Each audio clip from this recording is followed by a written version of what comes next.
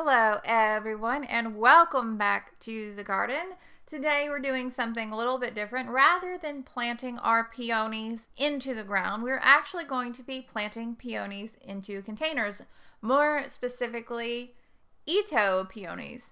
ITOH peonies are actually a cross between, I believe, the herbaceous peonies and tree peonies. Don't quote me on any of this, by the way. Just totally talking from memory here. I believe they were first hybridized by, I think they were a Japanese breeder. I think Ito was his name, maybe. I only remember this because I never knew what they were called, and I called them ITOH peonies in front of somebody once, and they were like, "Are you stupid?" And I was like, "Yeah, I guess I am. Sorry." And so if you have been mispronouncing it too, don't worry. I'm sure you're in good company. Either way, we're going to be planting these in containers today, which is something a little bit different.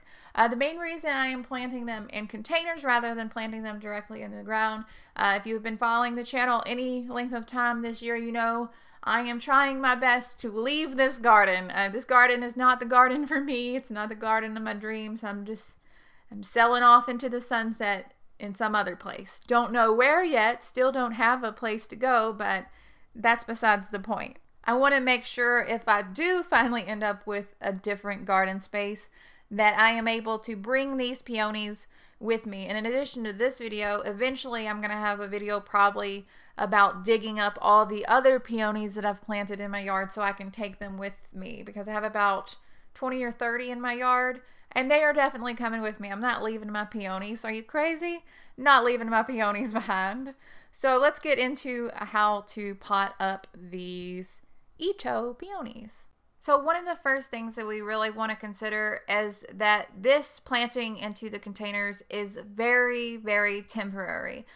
Container culture, from everything that I've ever read about peonies and especially ITOH peonies, container culture is not ideal for these plants. The root systems can grow very, very large very quickly, and of course they are beautiful, and it would be nice to kind of have those blooms in containers for porches and things.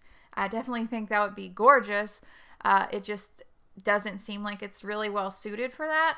So this is going to be a very temporary fix. What I am going to do is I am going to grab a huge pot. Now I think probably a 5-gallon pot would be best, but I'm gonna go with a 3-gallon. 15 to 20 inches across is going to be the ideal size I think I want here for these roots, and that's just for one plant. I have several of these plants, so I am going to have to use a lot of potting soil. So to get this started, I'm just going to put a little bit of gravel down in the bottom of my pot just to make sure that none of my soil starts to leak out or there's no clogging in terms of drainage and everything like that, just because drainage, very, very important. I've learned the hard way over the years, especially this year. I've had a lot of trouble with drainage. Then I am just going to start filling that with a potting mix. Of course, you can use any potting mix you want, or you can kind of create your own mixture with perlite and things like that, making sure that it's nice and fluffy. Really good drainage. I already mentioned that. I can't say enough about drainage. I've lost so many plants this year with drainage issues. I'm just saying it again. Anyway, what I'm going to do, I'm not going to soak this root or anything like that. I'm just going to arrange it on the top of the soil that I have put into my container. Make sure that the growth nodes are pointing up. It's very important with peonies. Sometimes they can look a little bit wonky and you're not sure which direction is up. I've had that experience before. Trust me, you're not alone. Now, even though I'm not personally soaking these peony roots, I don't even know what I'm planting anymore. It should be noted that some people do, especially if they have been stored long and dried out and look a little bit dried out. I've seen people soak them for about 2 hours. I always start getting nervous when I soak things. Since I am planting these in the spring, that's the main reason I'm not soaking them. I know our springs are very wet. We get a lot of rain. I'm pretty confident these things are going to wake right up as soon as the rain starts and it warms up and everything. So that's really my rationale behind my decision, but it could be different depending upon where you are. Now, when I am situating this root into the container, when I cover it with soil, I want to make sure that I'm not covering it more than about 2 inches deep. A lot of peonies, especially it seems like the herbaceous peonies, are really kind of finicky and picky about how deep you plant them.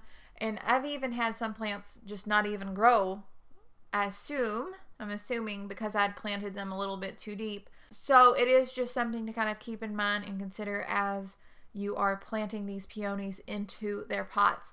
Now, once I have all the soil in, all the roots are in, got everything covered, I've got the pot labeled and everything, I'm just going to give this container a very, very, very good water. And it's going to be outside ready to grow for the spring.